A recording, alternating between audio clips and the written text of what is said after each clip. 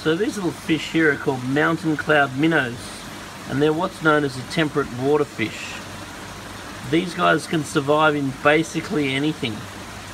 I've seen them survive in a saucer of water in the Blue Mountains for a year.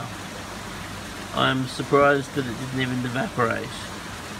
Their ability to live is astounding. You can have them in ponds, you can have them in tropical fish tanks.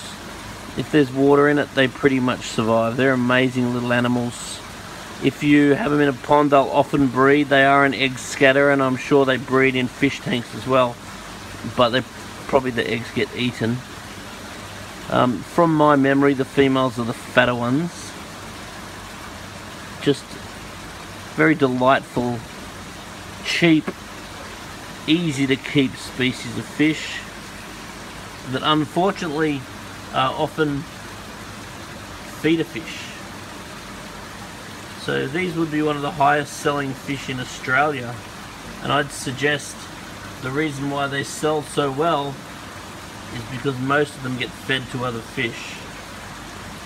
Oh well, we're all here to serve a purpose, I guess.